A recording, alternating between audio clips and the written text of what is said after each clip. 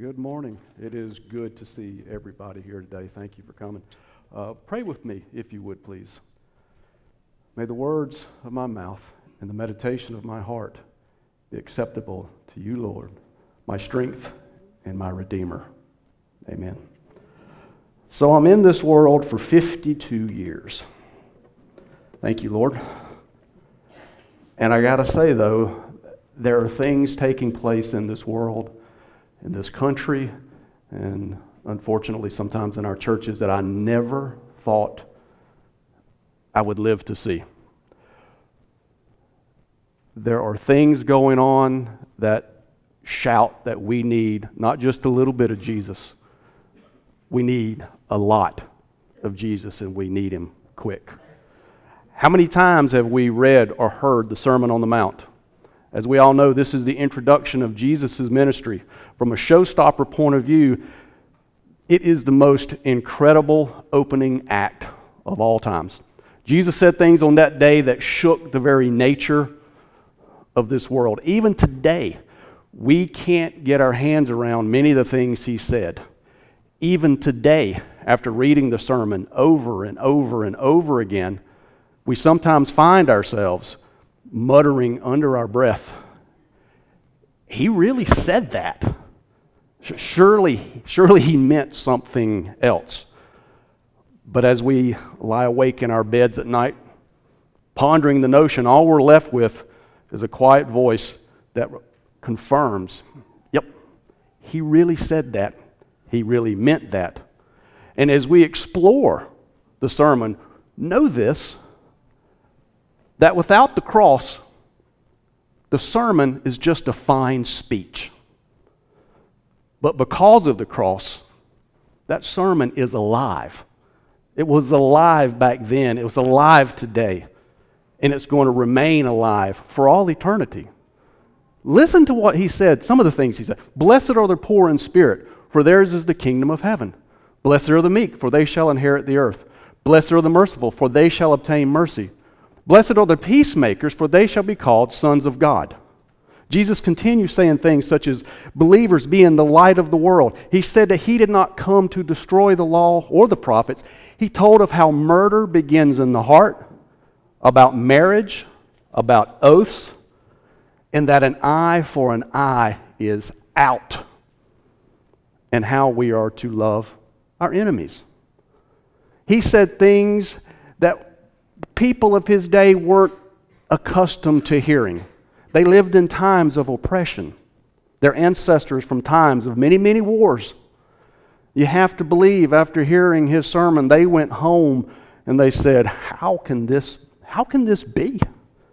Now, before I go on, I want to lay a foundation that is critical to understanding why Jesus was able to say some of the things He said. You have to be able to understand and believe John 1, verse 1. In the beginning was the Word, and the Word was with God, and the Word was God. He was in the beginning with God. And the light shines in the darkness, and the darkness did not comprehend it. And the Word became flesh and dwelt among us. John was talking about Jesus being God. Now, I'm not going to get into a deep discussion on the Trinity, but it is critical to understand the Trinity. In my opinion, part of the problem with today's modern Christian church is we have either forgotten, or for the sake of political correctness, we have set aside the truth as to who Jesus actually was. Jesus was God in the flesh. Part of who we are is contained in our DNA.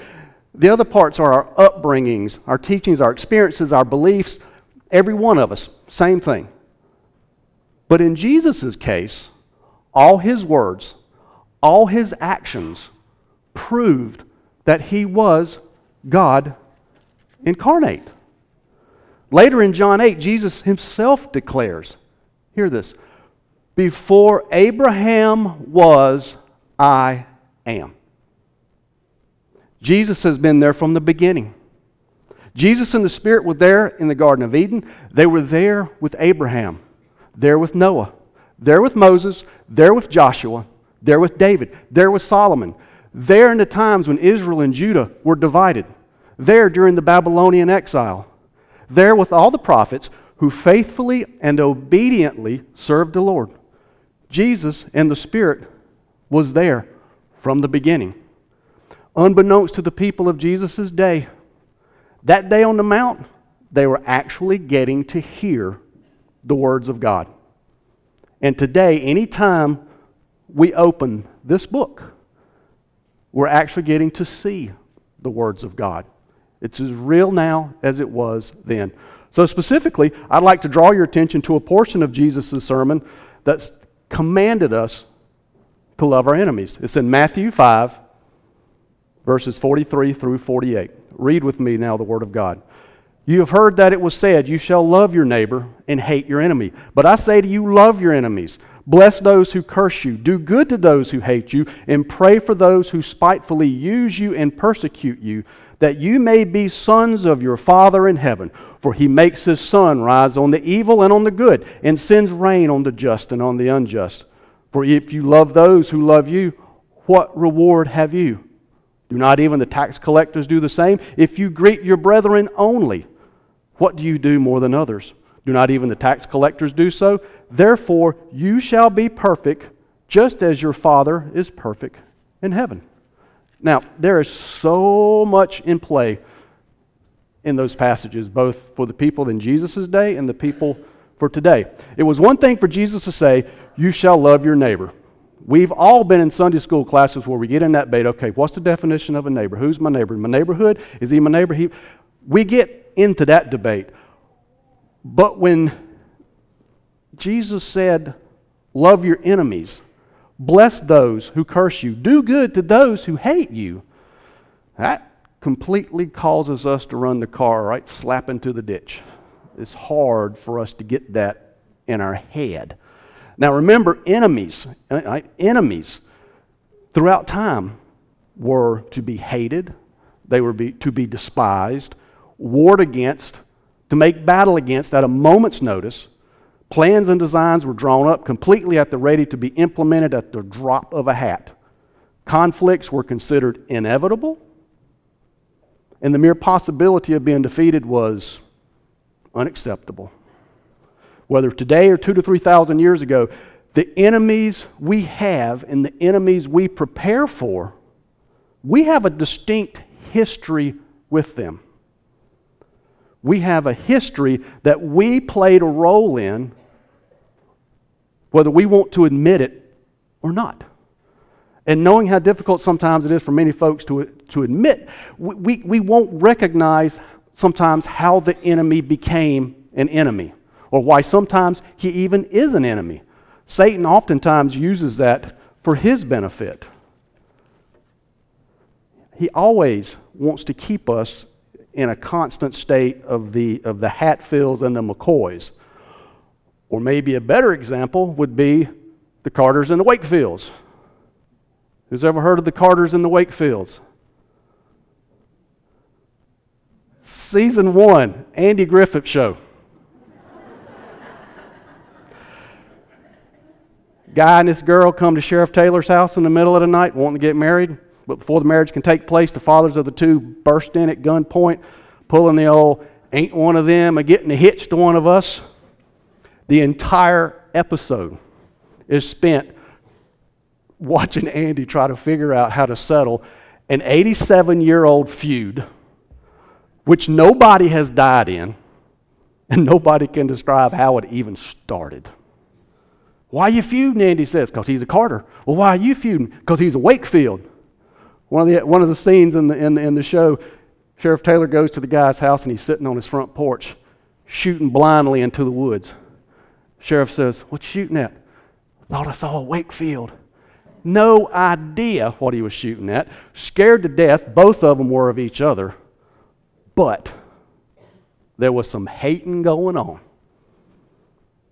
Sadly, though, many of our enemy situations aren't so comical. Some of our enemy situations can be quite hurtful, they can be stressful, and they can cause great anger, and sometimes they can be quite dangerous if allowed to fester. So can we love our enemies? If Jesus tells us to, you better believe it can be done. There is nothing that we are commanded to do that our Lord has not already confirmed a way in how to do it. And as we said earlier, if Jesus said it, He meant it.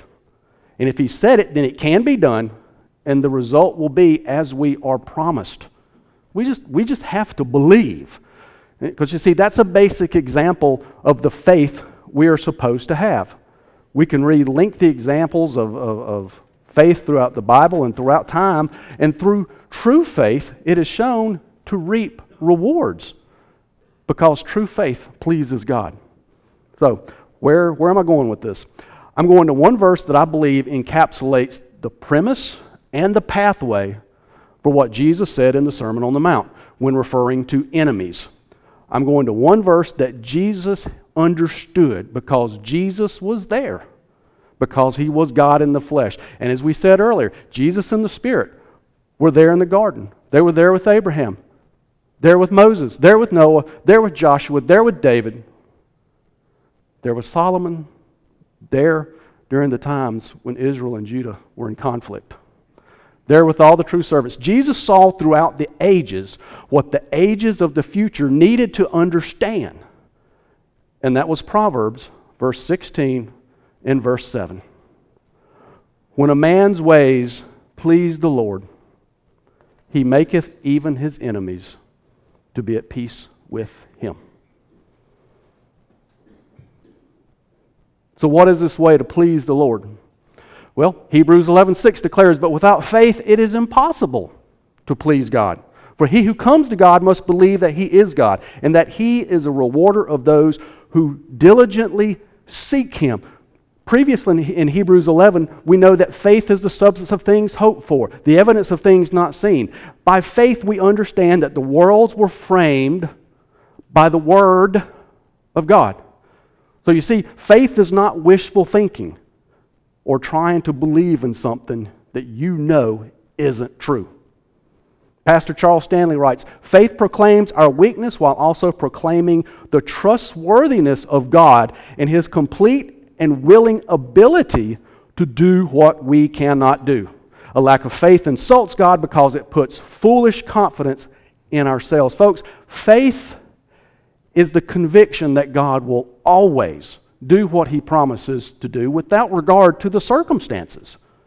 And being faithful to God means obeying His commands. Yes, faith requires obedience. Back in Hebrews 6, we read that the rewards of faith are for those that diligently seek Him. I can assure you, diligence and obedience have a lot of similarities from an operational point of view in our life. When God commands us to obey, He has given us a principle by which to live. He's also setting up a framework around our lives that forms a hedge of protection from evil.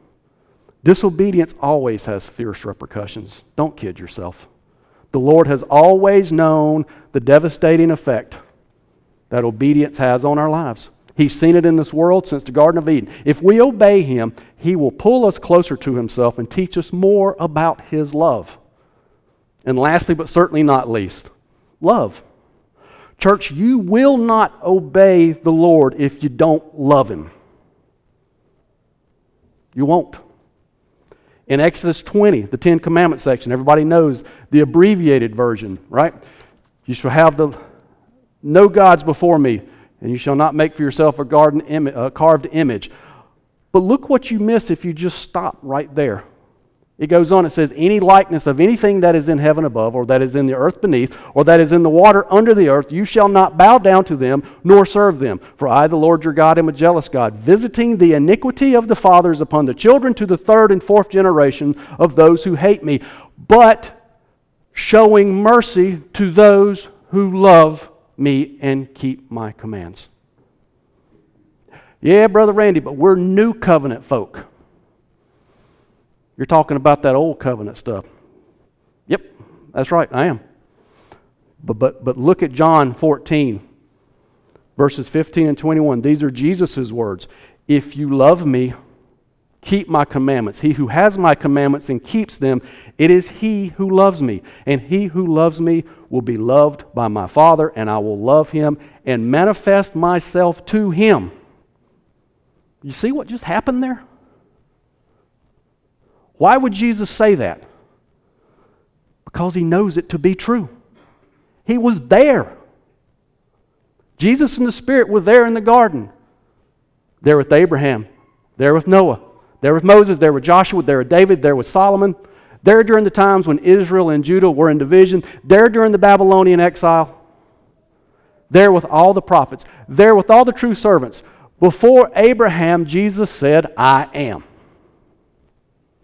Jesus has always known what faith is. Jesus has always known what obedience is. Jesus has always known what love is. He's always known it. And Jesus meant exactly what he said when he said, if you love me, you'll keep my commandments. 2 John 1 and verse 6 further declares, and this is love, that we walk in obedience to his commands. But we find so much difficulty in obedience and keeping commands. Why? Maybe it's because we're trying to do it in our own strength and understanding. We try to put us and our brain first instead of God and our faith in him first. In John 1, 5 and 34 we read, for this is the love of God, that we keep his commandments, and his commandments are not burdensome. For whatever is born of God overcomes the world. Only when we try to obey God through our own power do his commandments feel burdensome. When we try to do it ourselves, it feels like a load. Give it to him. When we rely on the power of the Holy Spirit that lives within us, that enables us to do what we can't in and of ourselves, then obedience doesn't feel burdensome.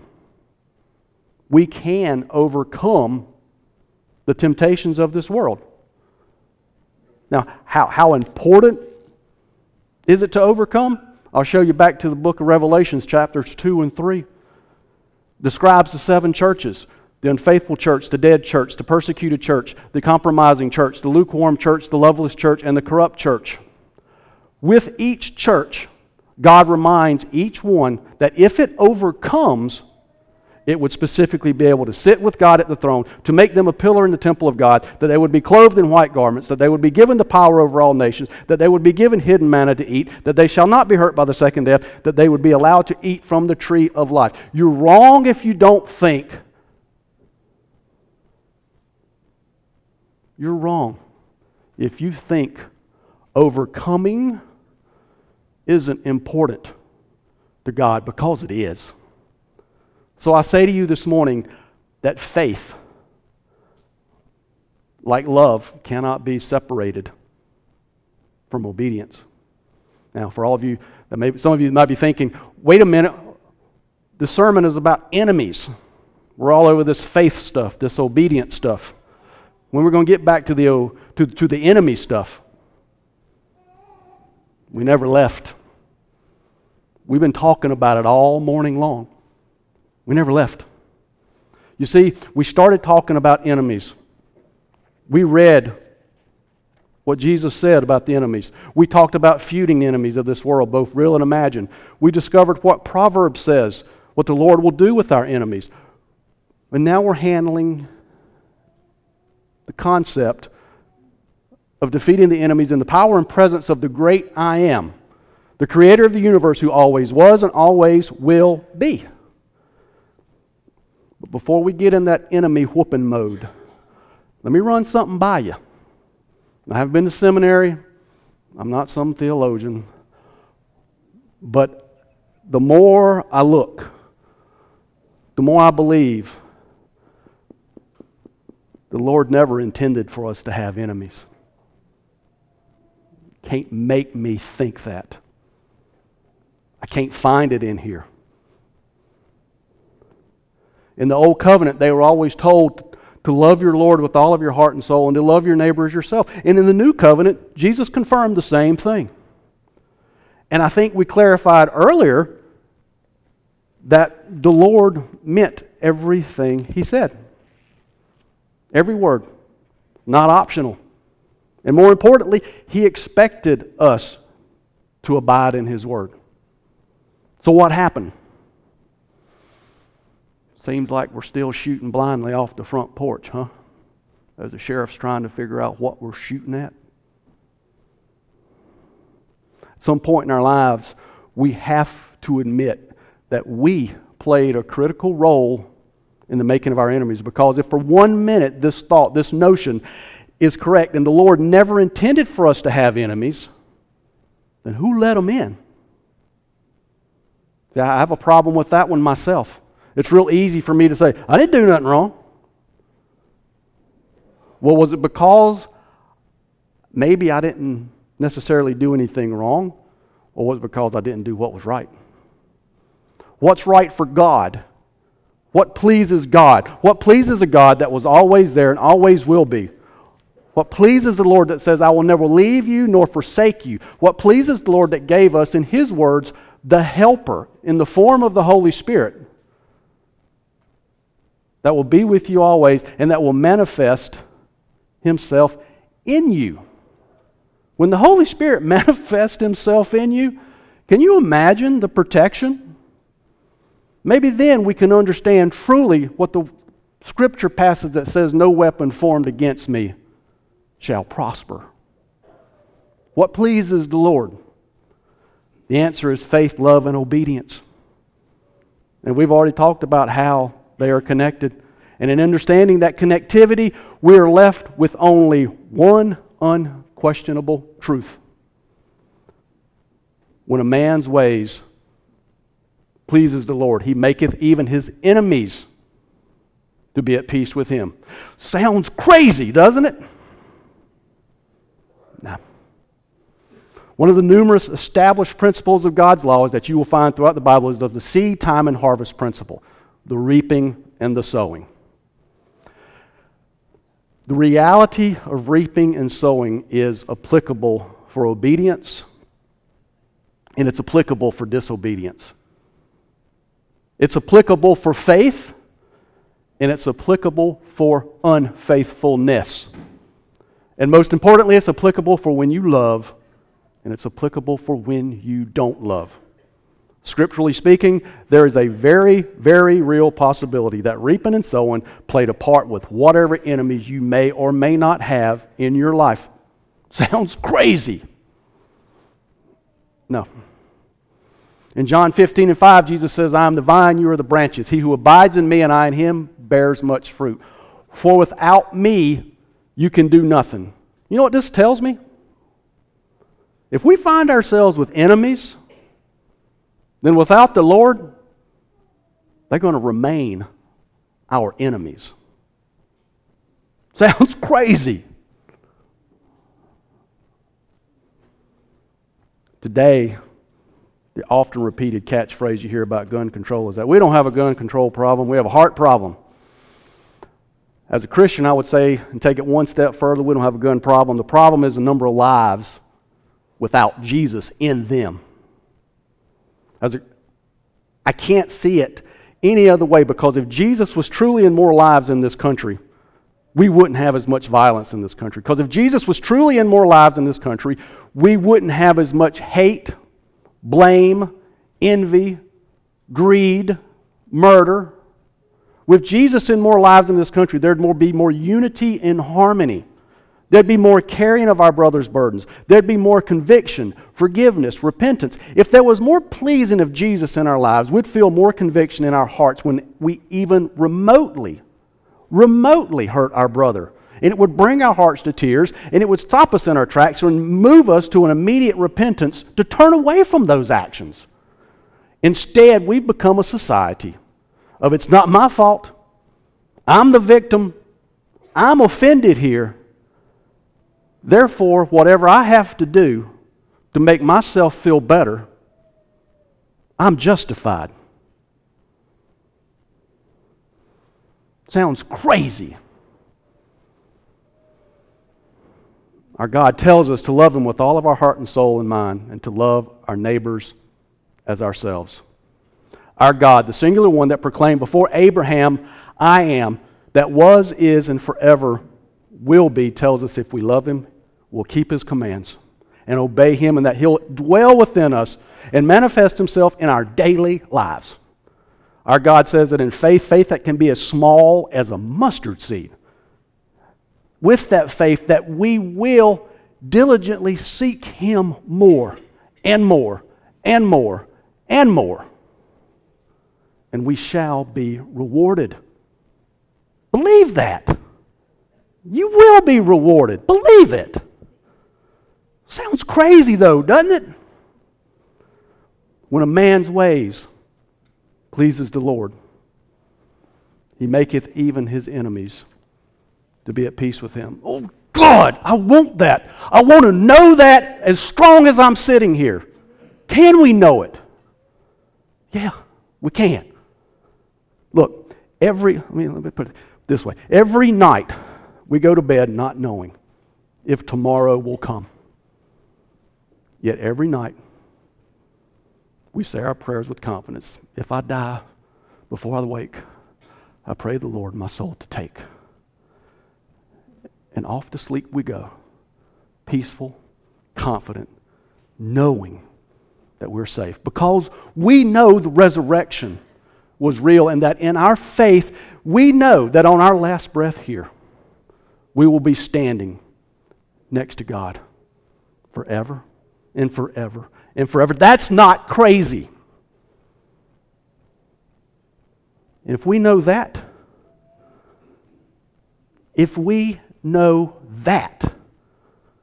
then there is absolutely no reason at all why we can't know with equal certainty that when a man's ways pleases the Lord, He maketh even his enemies to be at peace with him.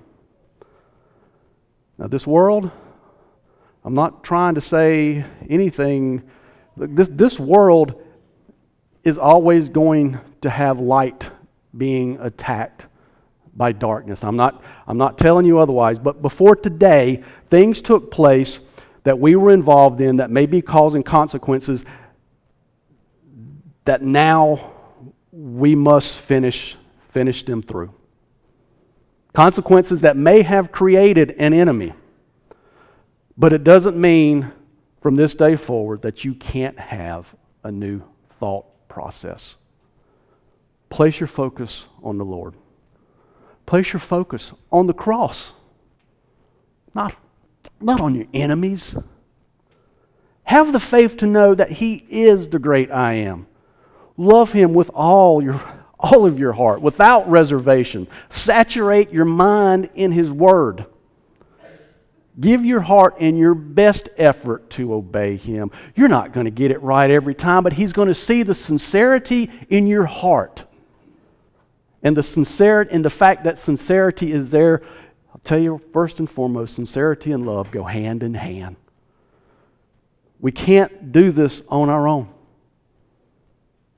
or with just a little bit of Jesus involved in the process. Folks, this country's not going to survive without with just a little bit of Jesus. We need a lot of Jesus. That same Jesus that said, before Abraham was, I am. Know what that means, because many within the modern Christian church have forgotten that, as evidenced in the crazy things we presently debate. Restructure your way of thinking as per God's Word. Renew your mind, and then have the faith, the love, and the obedience of heart to know how He will handle the enemies of the light. In the name of the Father, the Son, and the Holy Spirit.